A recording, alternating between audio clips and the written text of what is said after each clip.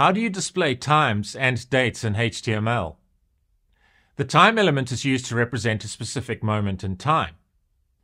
Here's an example of using the time element to represent 2000 hours or 8 p.m. in the evening. The datetime attribute is used to translate dates and times in a machine-readable format.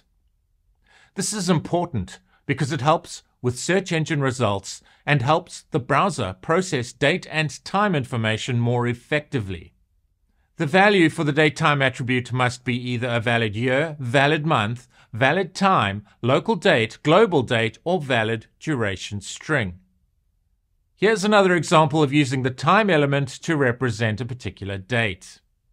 The value for the datetime attribute is in the ISO 8601 format.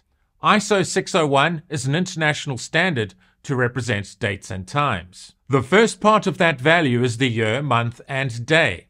The capital T in the value is a separator between the date and time. The 1500 hours would be 3 p.m. in the afternoon. Whenever you need to represent events, publication dates, or appointments, it is best to use the time element.